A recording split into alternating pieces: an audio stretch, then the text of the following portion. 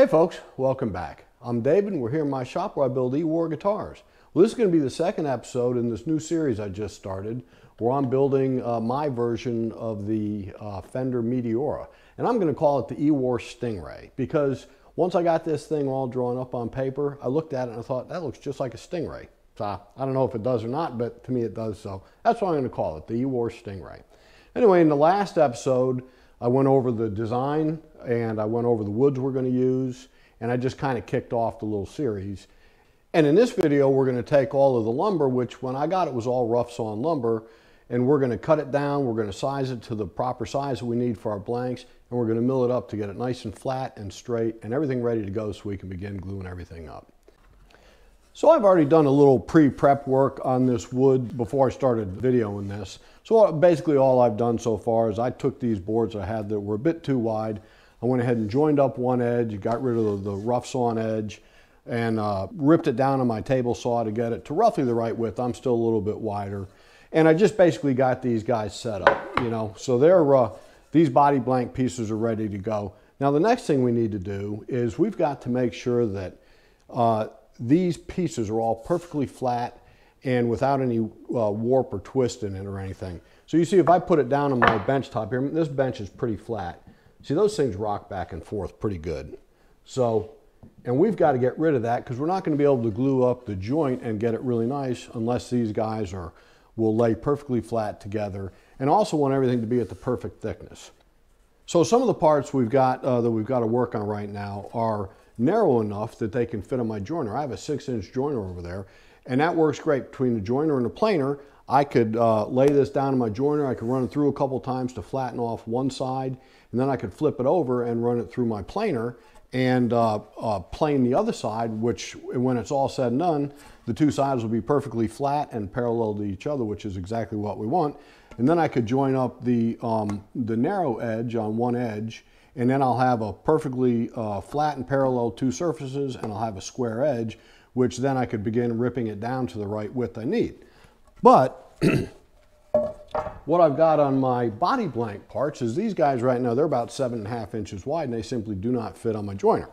So the joiner's out of the question for these. So what I'm going to do is I'm going to set these up on my CNC machine, and I have a 1 inch diameter surfacing bit, and I'm going to set these up on my CNC machine, and I'm going to run a surface path on one side, and then I could flip it over and run it through my planer on the other side, and I'll get my two flat and parallel surfaces that way. So I don't know if I'll be able to do it or not, but I'm going to set up a little camera in front of my computer screen over here, and I'm going to show you quickly how I drew the tool path to do the surfacing operation. And then we're going to set up on the CNC machine and go ahead and run it and see how it goes. Okay, so this is Vectric Vcarve right here. I opened up a new job, new project. And so the first thing you have to do when you do this is you come over here and you want to set up your material.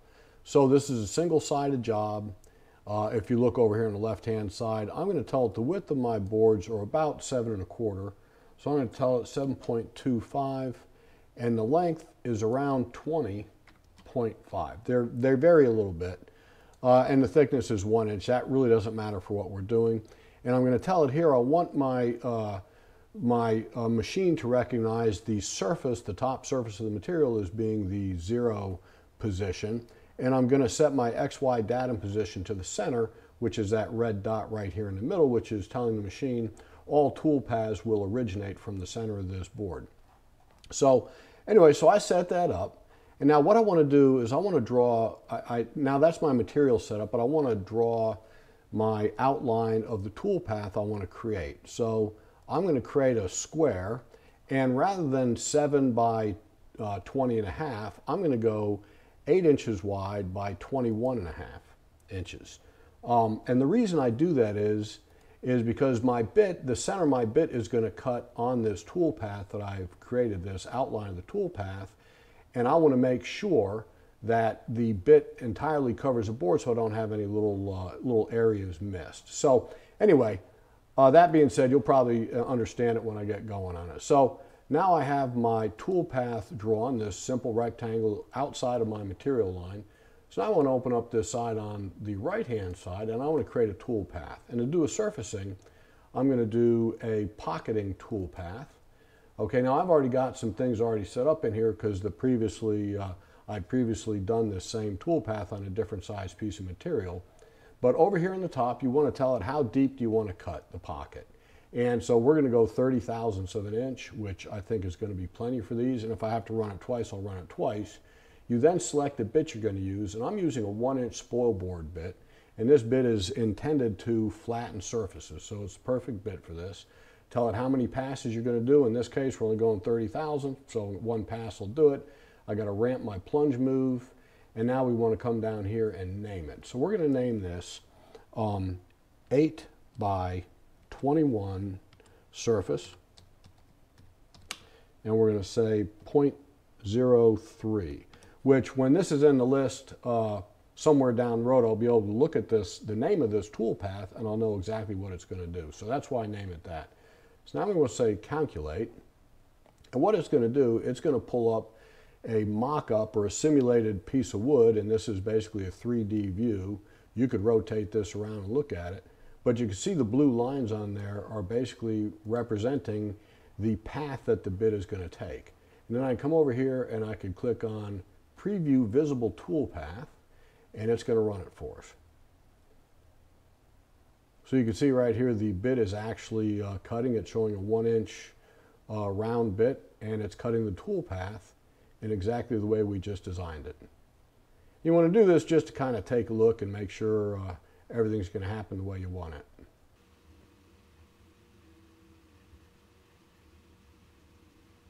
Okay, so that's it. So you can see it came out even. I caught all the corners on the thing. So I think that's going to look pretty good. So now what we want to do is we want to go ahead and save this tool path. So we're going to close out of that and click on this little guy right here. And we're going to save the tool path. Click that. And we are going to go to, I've got Vcarve toolpath files. And I'm going to go into my surfacing toolpath. And I'm going to save it right here. You can see I've already got some 9 by 22 surface tool paths that are already created for the piece of zero coat we're going to do. So now I'm going to save this one for my body blanks. And that's it. And we are ready to send this to the CNC machine and get cutting away. Okay, so here's the first piece of the body blanks we're going to surface off. And you can see I've got my crosshairs drawn in the middle here, which is the exact center of this piece of wood. And I'm kind of going to line that up basically in the centered on this machine here. Okay, and I've got it up against my fence here, which I'll push it up against that with this, and that's how I'm going to lock it down. But if you can see here, that thing is rocking quite a bit. And what I've got to do, let me see. Now those two sides, those two corners are pretty stable. These two are the rockers. So what I've got these two little pieces of tapered wood. These are a couple of pieces of maple I have. And they taper down to very, very little, probably a 32nd of an inch or less. And I've got graduation marks marked on here. I got 1-inch increments all the way up the boards. And what I like to do is I want to put one in each corner. So I'm going to slip this guy in here, right? And I'm going to put this one in this corner up here. And I want to slide them in equal amounts because I want to try to find the happy medium of this board laying on top of the machine. So I'm going to put them in there until it no longer rocks. Okay, so it's not rocking that way, and it's not rocking that way. So I've just got barely the tip of these guys under there. It didn't take very much at all, but I think that's going to be good. Now I've got to push my lock-in piece right up against the side here. Okay, I'm going to push it up tight. I'm up against my fence, which is locked down. My board is sitting nice and firm, and I'm going to lock down my two clamps here, and that should hold this thing nice in place. Okay, now I'm going to have to jog my machine over and get the bit lined up over that center point, which I'm going to do right here.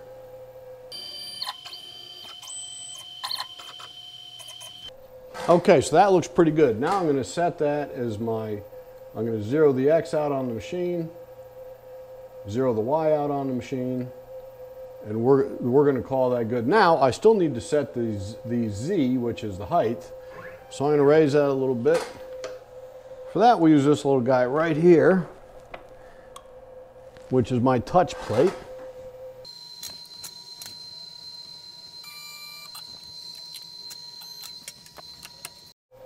Okay, so now that we're set up on the CNC machine, we've got our machine zeroed out, we've got the piece of wood installed in there ready to go. Now I've got to run the tool path. So this right here, this is a program that came with the CNC machine that's called Ready to Control. And this is how you control the CNC machine. So first you have to load your file.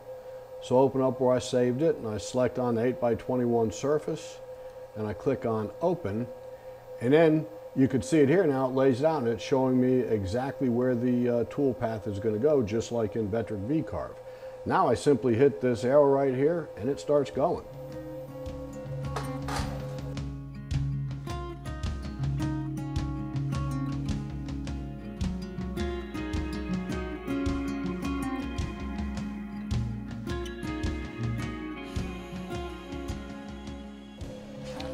Okay, so I could see because of the tool marks on here that bit hit every last little piece of this board.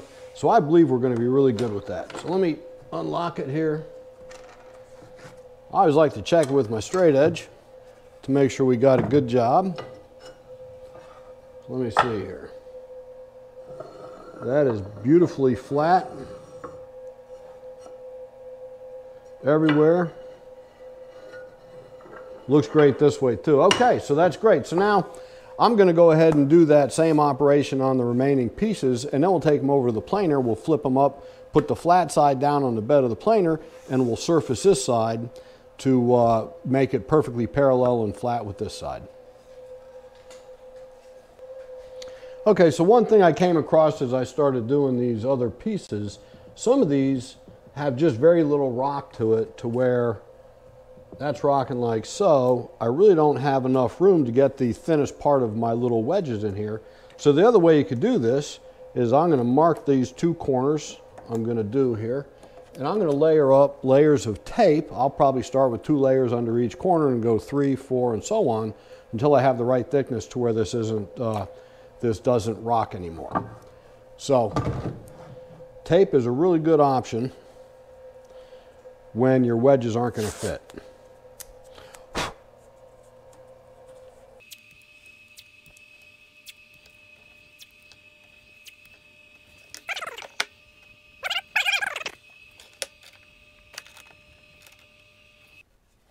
Okay, so all these guys came out really nice. I went ahead and labeled 2 of them body and 2 of them tops.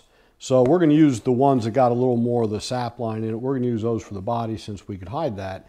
And the top and the back, I picked the 2 better pieces, which we'll resaw them down to the right thickness. Anyway, but for now, we're going to take these. We're going to take the surface side and we're going to put it down on the bed of the planer and run these through, and that'll make the back sides of these things match up with the front. So that's what we're going to do, get going with right now. Comparison. Breathing deeply, sun on your skin. Sleeping at last, peaceful living. Kings and kingdoms bow as he stands from his throne. And these children he'll raise up. Okay, so all 4 came out really nice. They're now down to, they're just over 1 inch thick, 1.038 inches thick, and they're all really, really close to being the same. So they're in good shape now. So what I want to do before I move on to anything else, I'm going to go ahead and run them through my surface sander just to knock off those tooling marks from the CNC machine and the marks from the planer too. So that's what I'm going to do now.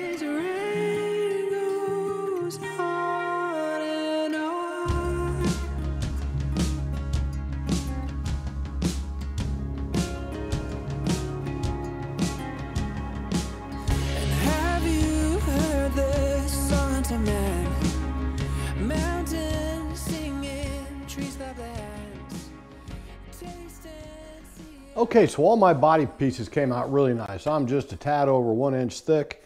I've got them all sanded, surface sanded on both sides. They're all super flat and they're ready to go. And even that, I did the zero coat top too, and boy, that is just a phenomenal piece of wood. I can't even imagine how that grew like that, but anyway, beautiful stuff. So it's all set to go.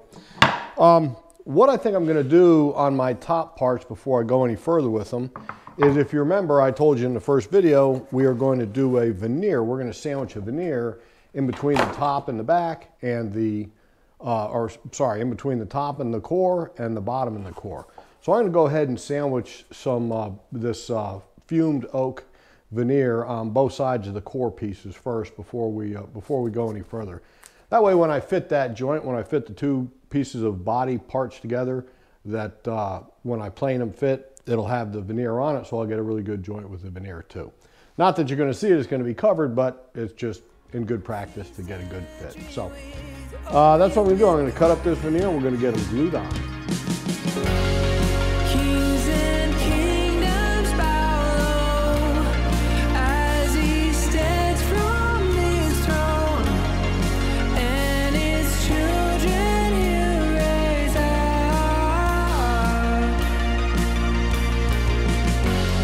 Saints and angels bow down, elders cast forth their crowns. Okay, so I'm all set up to glue on these veneers, and if you've all watched me before, you know I like using this Ultra Cat. It's a pre-catalyzed, what do they call it? Pre-catalyzed powdered resin glue, and it's really, really good stuff. It's specially designed for veneers, but it is super hard. I believe it gets harder than even Titebond, so it's great for just general woodworking too. So I've got my stuff out here. I'm going to turn down the camera. I'm going to mix up about a cup of this glue. It's a powder. You mix it with warm water, and you mix it up, and then it spreads just like glue, and it's sort of a brown color. It gets sort of a chocolatey brown color, which is perfect for the woods we're using here too. So anyway, I'm going to turn down the camera and get rolling with that right now. Though we've seen you move, there is more in you, so we're longing for your whole kingdom. Earth is crying out, send the heavens down, we're still longing for your whole kingdom. Though we've seen you move, there is more in you, so we're longing for your whole kingdom. Okay, so that looks good. I mixed it twice over probably a 5-minute period of time, and that came out looking really good. So what I'm going to do here is I've got a piece of MDF with a piece of wax paper on top of it. I'm going to lay down one of the pieces of veneer, okay, right on top, and I'm going to glue the board itself rather than gluing the veneer, because that veneer will start to curl up on you immediately. So I'm going to, let's see if I can dip my thing in here. Yeah, I can. Okay, so I got this roller. This is kind of like a rubber roller. That's their veneersupplies.com. They recommend you use these rollers. They're the best way to apply the glue evenly. And they're right, it does a good job. And they say you want to be able to see through the glue, which obviously can. In other words, they say if you had pencil writing on there, if you wrote a word on there in pencil, you want to be able to see it through the glue, and you know you got a decent coverage. And I think I do right there. And I'm going to also throw on just a little sprinkle of salt. Couple there, couple down there. That's just going to keep it from sliding around on top of the veneers while I get my other pieces glued up. And his reign goes on and on. Oh, his reign goes on and on.